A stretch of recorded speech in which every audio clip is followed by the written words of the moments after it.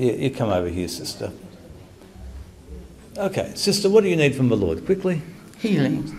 So when I give you the mic, just tell me your name and your problem, just quickly. It's Roberta, and I've got cancer of the bone marrow. I've been told. I've got cancer. Hi. My name is Roberta. I remember you came to the Bradford meeting about 3 years ago. Yeah, I did, yes. So what was the problem? I had cancer of the bone marrow. And I was having chemo. And I came to the meeting. So how advanced was the cancer? Yes, I had had it for quite a few years, but I thought the pain in my legs and so forth was just because I was getting old. And, you know, well, I had not passed this way before, so I didn't know how to feel and how I should feel as an old woman. So where was the cancer in the bones? Where? It is in my long bones, in the bones in my femur, all the long bones in my body. That's in the bone marrow where your blood is made. And where was the pain? In my left leg, mostly. I remember you.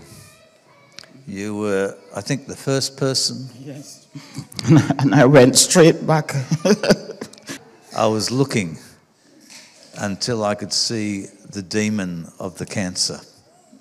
And then what happened? Well, you touched me and I fell back. Straight away, I just fell back. And when I went back to the So I touched you. Yeah. And Jesus touched you. Yes. It's Roberta, and I've got cancer of the bone marrow. I've been told. I've got cancer. How old are you? 82. 82. You're still young. 2 months to 82. Okay, so you went back to the doctor. How much longer after you received prayer did you go back to the doctor? I used to have a blood test every month.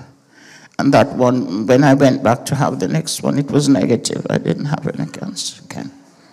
Wow. Praise God. So, shall I explain to you the surgery you had? Well, yes, go on. So, Jesus showed me the demon that was causing the cancer. And when I touched you, he cast it out and you took your cancer. Mm-hmm. That's good enough. That's good enough. Yes, yes. Who healed you of bone marrow cancer? Jesus. Jesus, definitely. So, you know, the people here listening, there's people online later on listening. Maybe someone's got bone marrow cancer.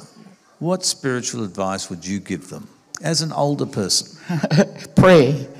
Pray. And if there's anyone who wants to pray with you and pray for you, accept it and accept Jesus is the healer. He's Lord of our lives. He went to the cross for us.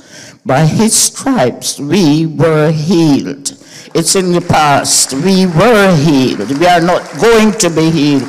We were healed. We just have to believe and accept it and receive it.